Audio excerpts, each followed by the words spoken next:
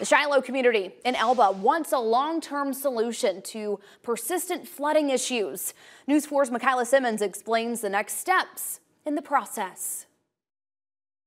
Members of the Shiloh community are looking for new ways to mitigate ongoing flood issues. Shifting toward the pipeline there, the gas pipeline. Pastor Timothy Williams lives in Shiloh. As he walks around his home, he points out where rain frequently leaves its mark. His main concern? If the house collapses, we're going to be without a home. And so that's why we've been praying that, Lord, don't let it rain no time soon, because we know that once it rains, because it's dry, so dry, and when that water comes, it's going to drop the foundation. It's going to completely go. William blames the Alabama Department of Transportation and its widening of the U.S. Highway 84. They did all of this. They brought in all the water and everything, and it flooded and it dropped our home. Our house is sinking. In a statement, AlDOT maintains that it has not increased the volume of stormwater runoff in Shiloh.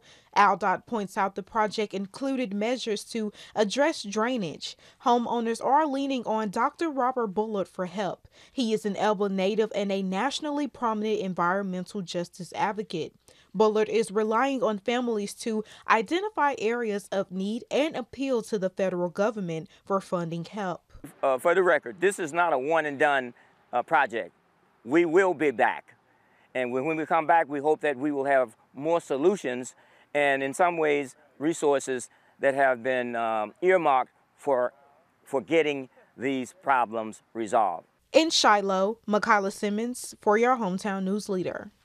AlDOT says it takes these concerns seriously. The agency conducted its own assessment and used an outside engineering firm to review it. AlDOT is also exploring options to improve the drainage system and says that process remains underway.